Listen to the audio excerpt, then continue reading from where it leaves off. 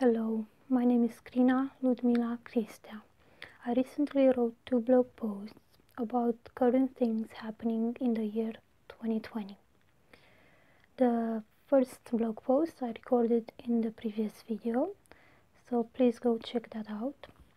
And the second I'm about to read to you right now, and it is titled, "Where is our humanity?" 4 days ago, a person I connected with recently on social media wrote back to me and mentioned checking out 2 names, Tony Timpa and Daniel Shaver. It was after I had shared my recent blog post, "Every Single Breath Matters." So I did. I almost wish I didn't do so. Within a few minutes, my stomach and liver were turned upside down again, after I had managed to calm them down a bit the night before. Anxiety rising in my body, fear, anger, outrage, pain, sadness. I was feeling all these feelings all over again. Brutality is so out of control. People who are supposed to be protectors inflict pain and even murder others. Where is our humanity?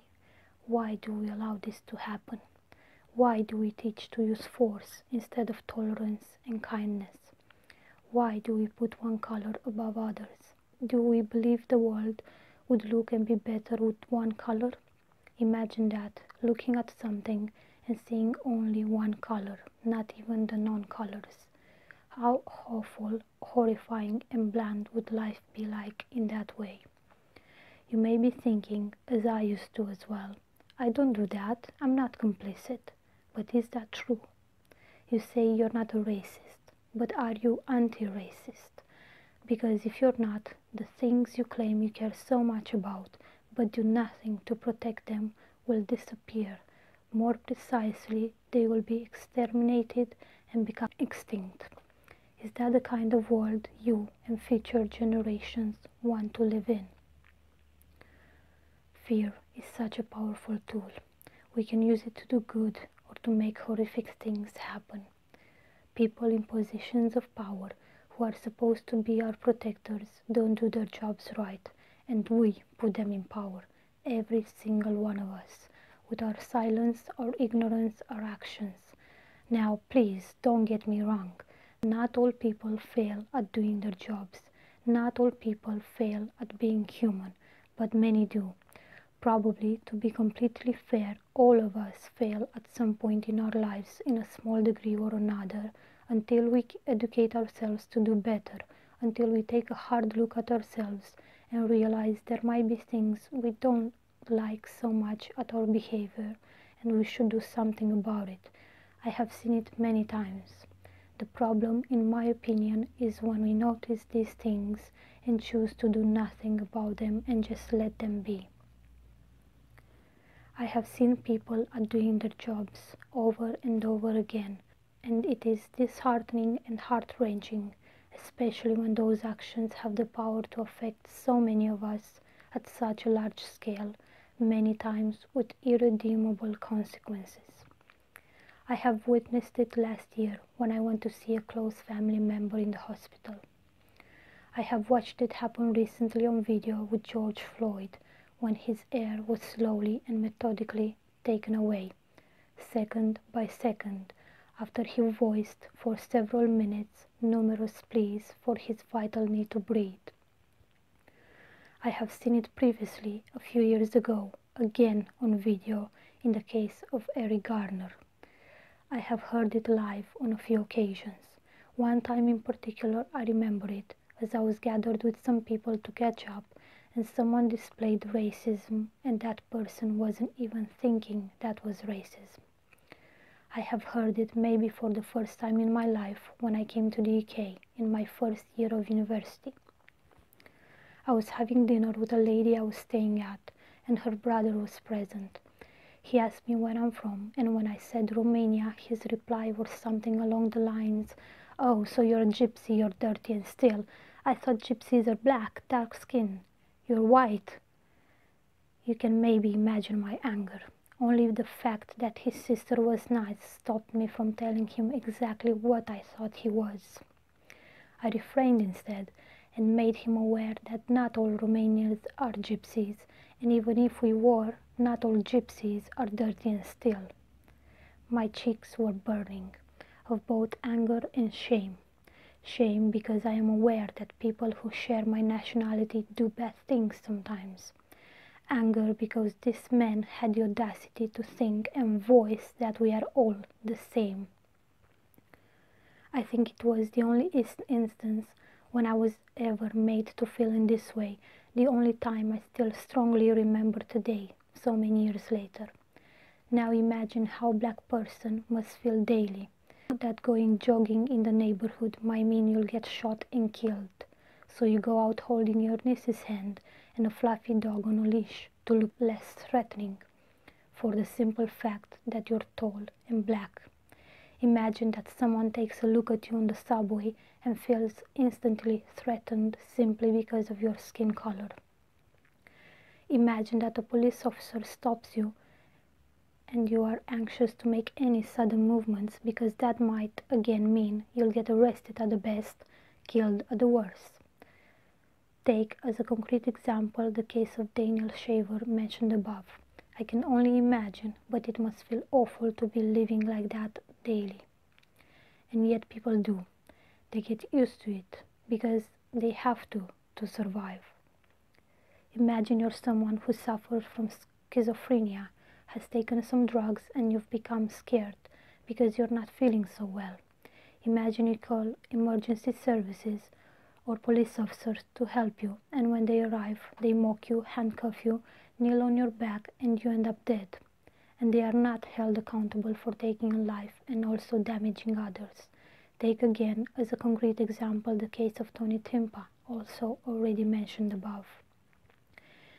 And now, imagine you're alone in this world, as some might be, or at least feel that way, because not everyone has a family who loves them and thinks that individual didn't deserve to suffer or die under the power used and abused by someone, as if that's how life should be measured and considered to be worth something in a just society. Imagine you're alone in this world and your pain goes unnoticed and the people who cause it go unpunished and living on their life as if they did absolutely nothing wrong. And the list can unfortunately continue. Imagine those are the people who are supposed to protect you. Some people don't have to imagine these scenarios. They witness them over and over again. And some people wonder how come we have a broken society, how come there are mass shootings, how come there are buildings burning down and violence taking over the streets. How come, I wonder too, how come some don't understand it, this grave situation we're all in. We are sharing the same planet, the same air, but some seem to forget this very important fact. When police officers are trained to kneel on someone's back, taking the person's breath away, when some police officers choose to use force and firearms instead of common sense to detain or arrest someone, if so really needs to be the case. When homelessness could be abolished, yet more funds go to violent purposes instead, and people are left in despair on the streets. When our freedom of speech is taken away from us, and people who expose the wrongdoings and unlawful actions of others are arrested, tortured, and in some cases maybe even killed. When all these things happen, and we let them happen, how can we expect the world to be a better place? We desire to go on the moon and discover other civilizations. But why? Why do that when we aren't even respectful and considerate of our neighbors? What need could the moon and other beings possibly have for us other than use us as compost? Maybe. Bad people are not born, unless maybe in a very few cases, and even those are highly questionable. Bad people are made. Where is our humanity? Has it all been engulfed and swallowed by pride, or is there something good left? I know for sure there is, but what do we do to salvage it and not let it perish forever? What do we do to make it thrive? Let's remember the name George Floyd. Remembering all of them would probably be impossible, but let's remember at least one name. Not because tomorrow what happened to him could happen to you or me. Let's remember his name because it is right to do so, because if we remember his name there is still hope. And for those who still don't get it, why Black Lives Matter should come first before all lives matter, please let's all inform and educate ourselves. For example, we can watch this brief clip in which Ashton Kutcher talks about educating his kids, not just on this particular matter, but on another very important topic, that of gender discrimination. I think he articulated that briefly and in a simple way for everyone to understand. That is, if we truly want to understand. And yes, I am aware not just black people are discriminated. Native Americans too. Gypsies, Polish, Romanians, Bulgarians, Chinese, Russians, Americans too. Wherever we may be in the world, wherever we may come from, however we may look like, some sort of discrimination might occur. I am well aware of that.